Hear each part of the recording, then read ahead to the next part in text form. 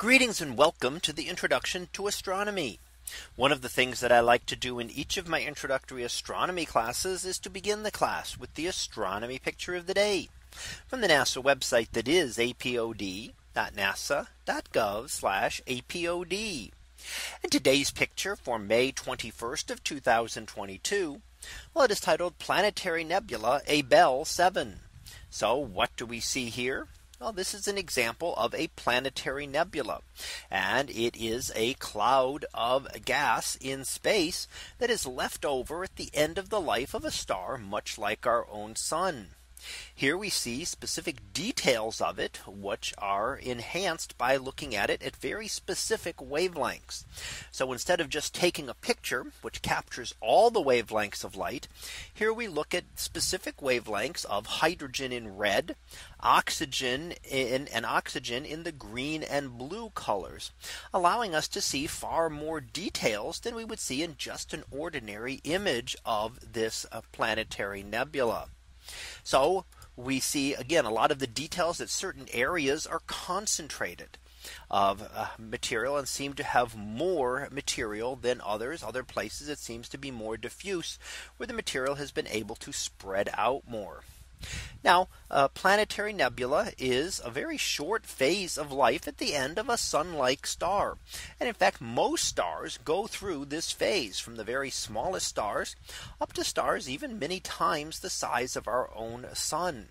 It's only the most massive stars that will become supernovae and would not become a planetary nebula.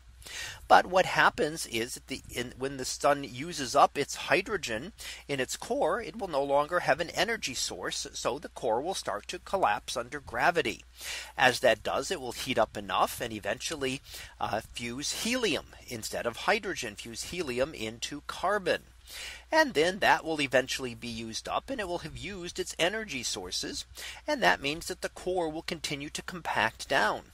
Now, how does that give you a great nebula like this? Well, as the core compacts down, and in fact you see that core as the bluish star-like object at the center, then the outer layers expand outward.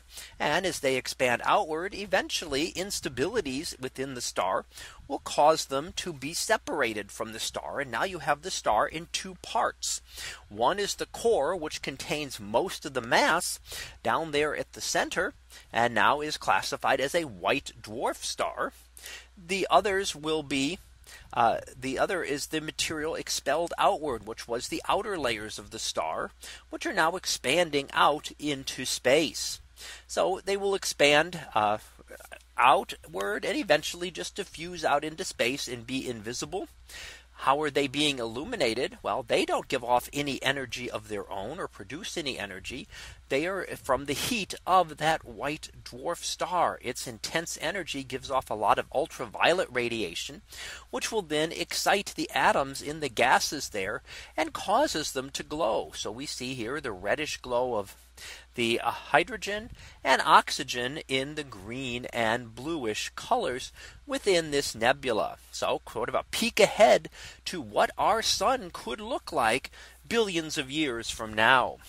So that was our picture of the day for May 21st of 2022.